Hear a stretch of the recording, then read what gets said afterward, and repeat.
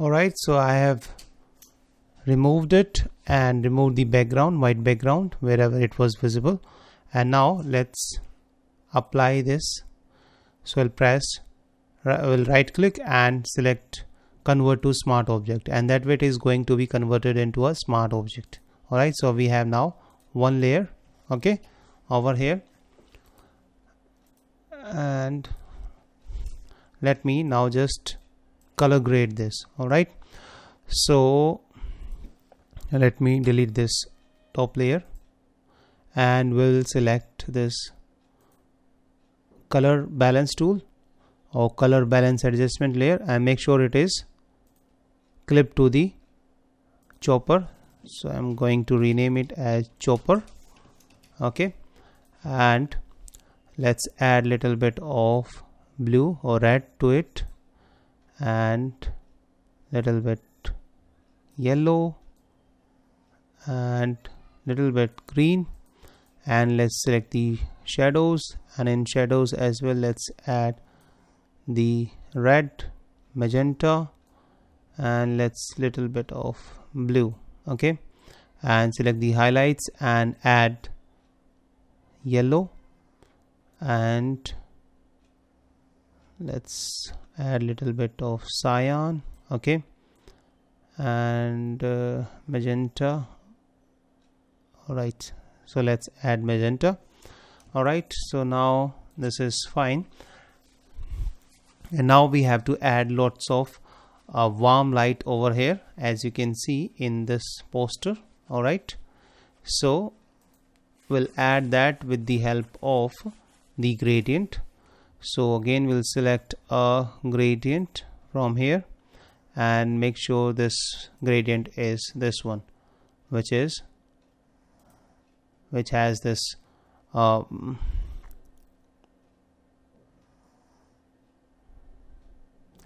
purple and the orange color, and press OK and press OK.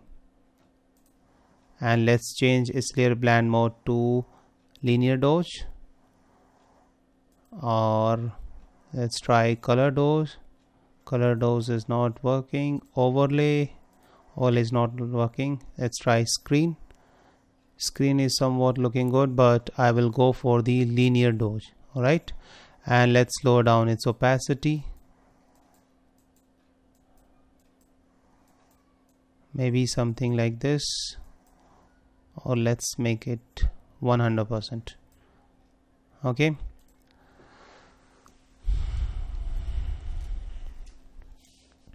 and let's create one more layer, blank layer, and change this layer blend mode to again the linear dodge, and select this orange color and will increase its size. Make sure we have the soft edge brush,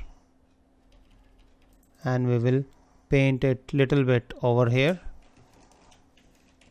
Let's lower down the opacity to 20% and then paint it something like this. Okay, and what's wrong?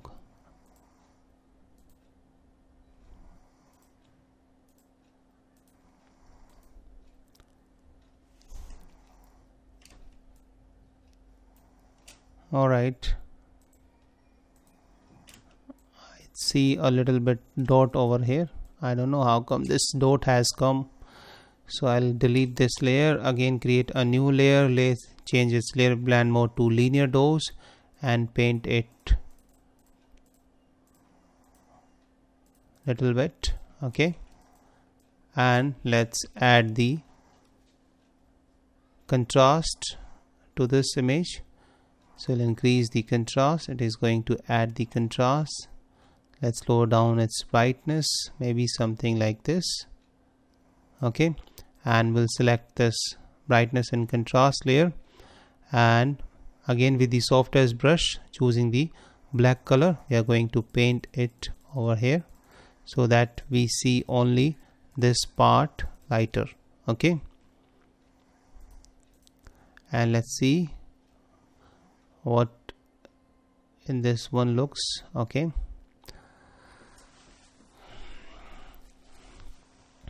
So we'll select this gradient fill and we'll remove some of the color from this side. Okay, and let's create a stem copy, and let's again choose this gradient map, and this time again we'll select the same gradient and we'll press OK, and we'll change its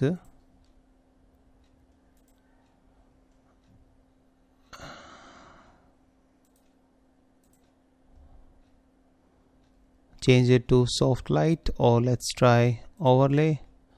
I think soft light is good, so we'll bring down its opacity, maybe something like this. Okay, and we'll remove it from the face, and let's keep it over here a little bit. And now again we'll create one more layer and select the changes layer from blend mode to soft light, and we'll take the purple color from this. Okay, and we'll paint it over here, and let's change this layer blend mode to linear dodge.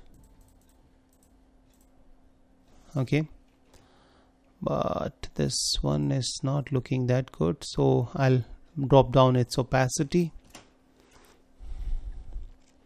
And now let's create one adjustment layer, and this time we'll create a curves adjustment.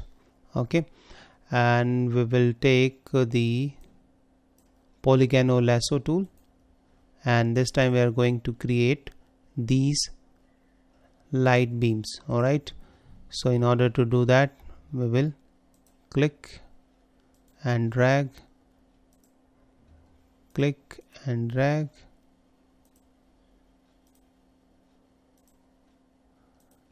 and we have to create this kind of a shape.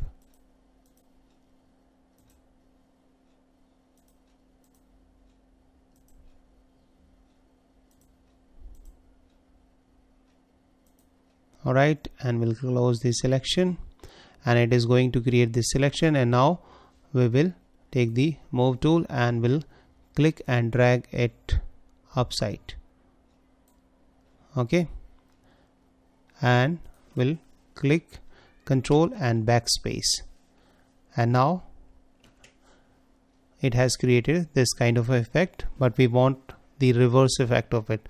So we'll press Control I to inverse the effect. Alright, and now we'll go to the filter, select blur and choose Gaussian blur, and we'll increase the blur until we like the effect. So we want this to be little lighter, or maybe something like this, and we'll press OK, and we'll take the gradient tool from here and make sure it is black to white and press OK, and we'll make sure you select the linear gradient style from here and click and drag it outside.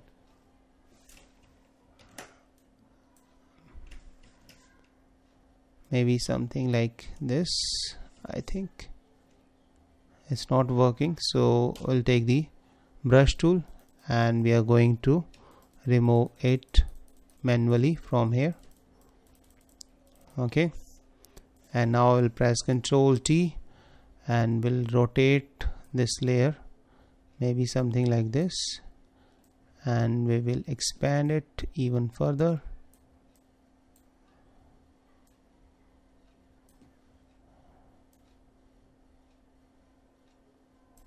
And let's say create this one maybe over here, and press Ctrl J to duplicate it and drag it this side, Ctrl T and rotate it.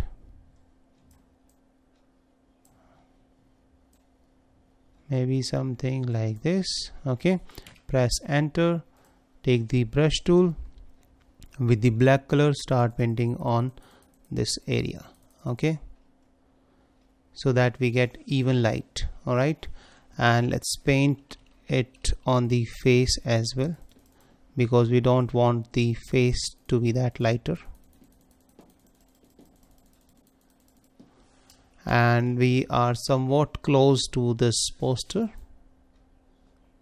Okay,